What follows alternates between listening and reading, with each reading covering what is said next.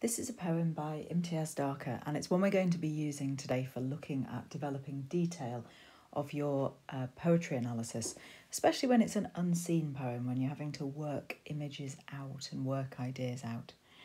So first of all, if we read it through, so it's called How to Cut a Pomegranate. And if you haven't ever encountered a pomegranate before, I've put a picture of one in the top corner, and you would really understand the poem more if you stopped at this moment and Googled some pictures of pomegranates, because it's going to talk about the inside of a pomegranate, which is very distinctive looking. So now you know what a pomegranate looks like, let's look at the poem. Never, said my father, never cut a pomegranate through the heart. It will weep blood. Treat it delicately, with respect. Just slit the upper skin across 4 quarters. This is a magic fruit, so when you split it open, be prepared for the jewels of the world to tumble out, more precious than garnets, more lustrous than rubies, lit as if from inside. Each jewel contains a living seed. Separate one crystal. Hold it up to catch the light. Inside is a whole universe. No common jewel can give you this. Afterwards, I tried to make necklaces of pomegranate seeds. The juice spurted out, bright crimson, and stained my fingers. So if we look back at that then, what we're going to do is try and make sure we understand the meaning of the poem, and then to select those short extracts, those short quotations that we can talk about in a little bit more detail. So the first person we hear about in the poem, look at who this is, okay, and think what a father might represent to this speaker. Now we get the impression that this is an autobiographical poem, that maybe Darker and the speaker are the same person. So what could the father represent? What do fathers represent to people generally? And so this is maybe a voice of authority, a voice of wisdom, a voice of advice, a trusted voice that we're hearing first. And we hear this instruction, okay, never cut a pomegranate through the heart. It will weep blood. So straight away we go from this literal idea, this literal instruction, never cut a pomegranate, and then it starts to get a little more metaphorical here. It talks about not just slicing this fruit open, but not cutting its heart because it will weep blood. So if the pomegranate is being portrayed as alive, what might that say about the value of this fruit? It's going to come back at the end of the poem, really what the pomegranate signifies to the speaker.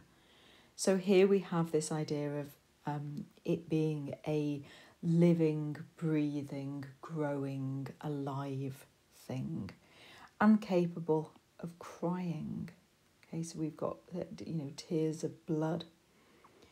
And the speaker's father gives another instruction to treat it delicately with respect. So the pomegranate is being introduced as an object to be respected, to be valued, to be almost revered. Okay, if you revere something, you hold it in a kind of really high respect, almost religiously high respect. Then the father carries on talking, just slit the upper skin across 4 quarters. This is a magic fruit, okay? So this particular line is important. Think about the connotations of magic, okay? What connections and associations are you getting with the idea of a magic fruit?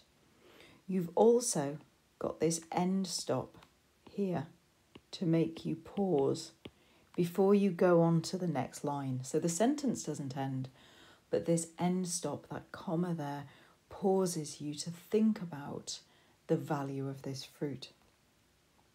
So when you split it open, be prepared for the jewels of the world to tumble out. And this is an interesting idea, the one I've just put in square brackets, because the whole line reads, be prepared for the jewels of the world to tumble out. So again, think what method, what technique Darker has used there. Are these segments, are these pieces of the pomegranate that fall out when you break it open, are they really jewels? And more importantly, are they the jewels of the world? You know, these are not just regular precious gems. These are the jewels of the world. But look at what has been done technically here. You've got a line break there, okay? So the line is enjambed. The line has got enjambment in it, which means that you read it as be prepared for the jewels of the world to tumble out. But if you look, ending that line there, ends that line on that note of kind of warning almost, that sense of anticipation created by be prepared. And it leaves you just a little bit kind of waiting to see what you've got to be prepared for on the next line. So you're prepared for the jewels of the world to tumble out, more precious than garnets, more lustrous than rubies. So you've got that repetition there. So repetition of the same word or word on successive lines or clauses, anaphora or anaphora. And that repetition gives you these two other red precious stones. And it's also as if this pomegranate has got a light in it. So think of all the connotations of light as well.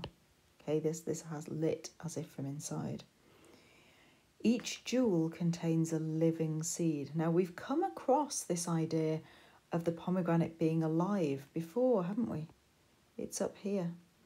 So when you're annotating a poem, try and group images and ideas together to remind you to talk about them all in one go. Okay, so you're building up some points about the poet presents the pomegranate as a living thing.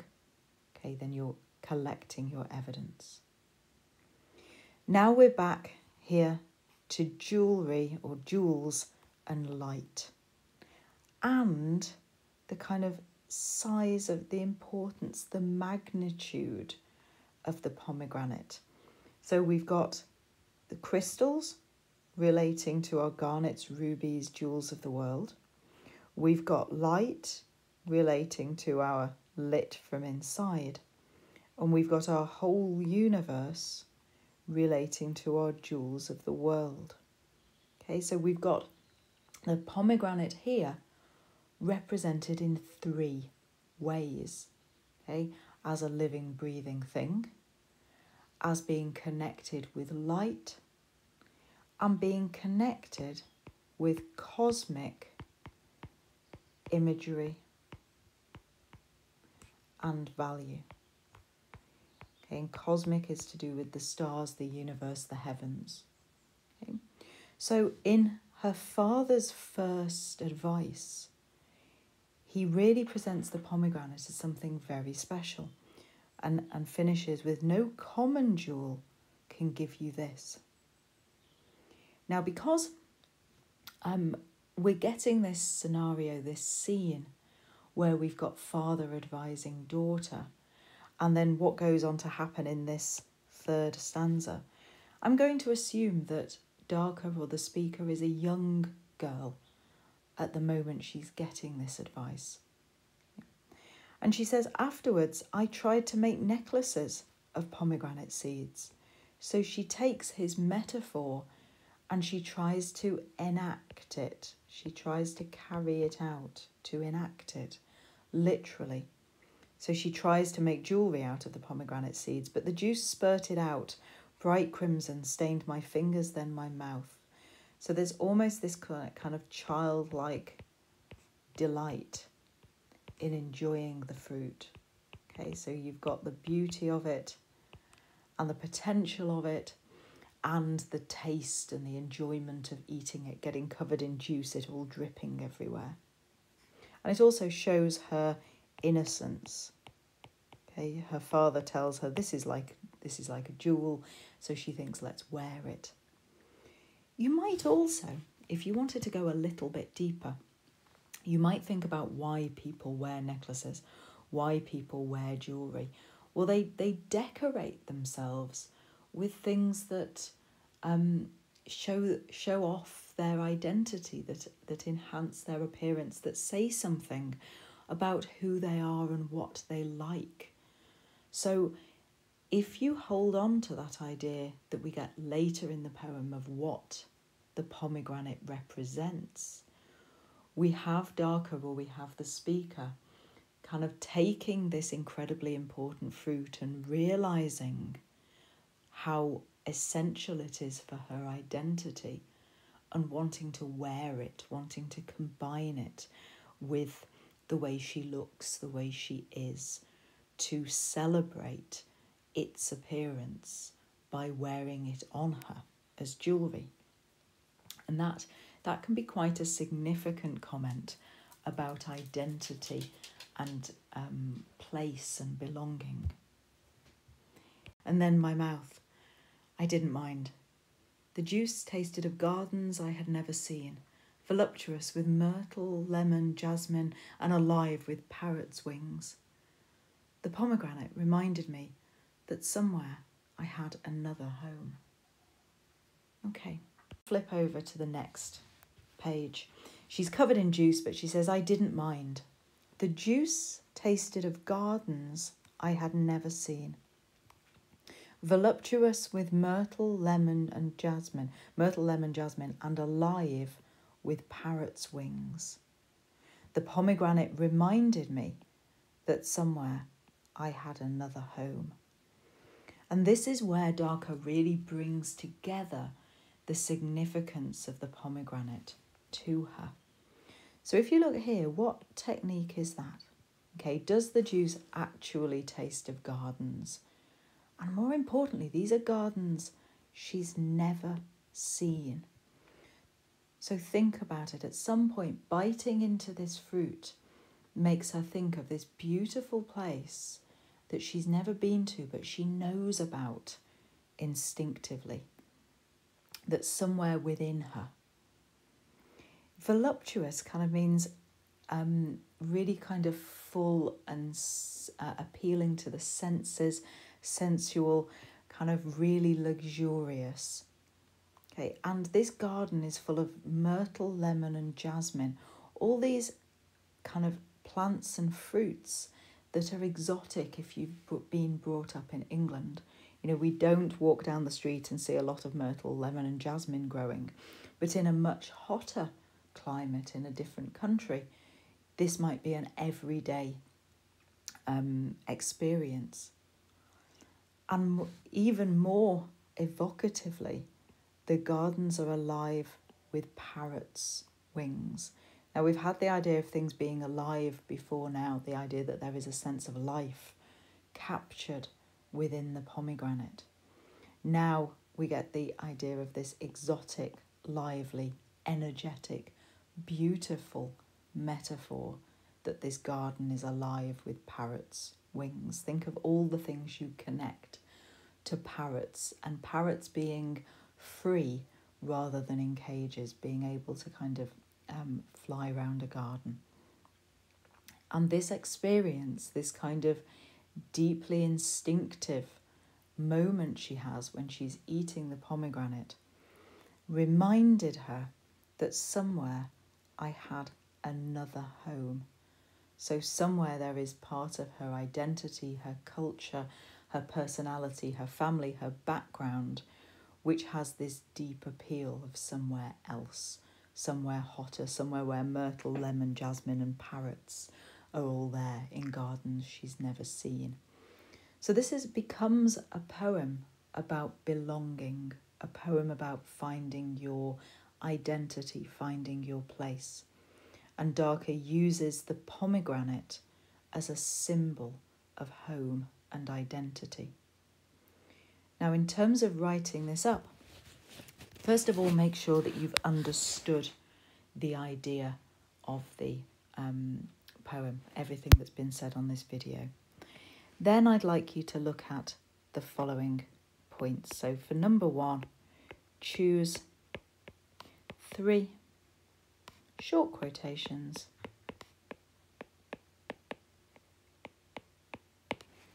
and I'm going to say all patterns of quotations, okay? Patterns of images, and explore why these are effective. Okay, and I'm going to also remind you that you need to mention methods, techniques wherever you can. Okay, so the reason I'm saying patterns of images is you might want to develop some of those ideas. You might actually want to do 3 short paragraphs for your answers for ideas. So you might start with that idea of Darker presents the pomegranate as alive, as one topic sentence, then collecting together those ideas and those quotations.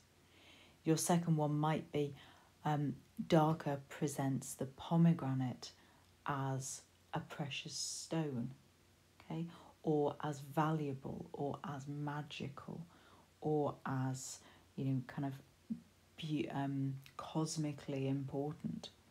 So think about how you could build up those points. And remember that you're going to use short embedded quotations, mention methods wherever you can, and that you're going to really add value as a reader. Okay, you're not just going to repeat what's in the question. The second thing you might do is choose 1 form and structure point, okay, and that is talking about the ideas of end stop, enjambment, line break that we talked about, and I'm just going to put and explore the effect of this. Okay, when you're talking about a poem, it's really important that you recognise that this is a poem. It's not a short story. It's not a play. It has things going on in it which are only found in poems. And therefore, if you can include 1 point maybe about the line break at the prepare point, or the idea of, even here we've got tasted of gardens, and then the kind of follow-up, I had never seen. So introducing the idea of gardens and then moving straight through that she connects this kind of idea of longing and wanting to see that garden. Have a little go at the form and structure point. It's slightly more difficult to do, so we'll just have a practice of it. Okay. Good luck. Just have a play with the poem. Bye now.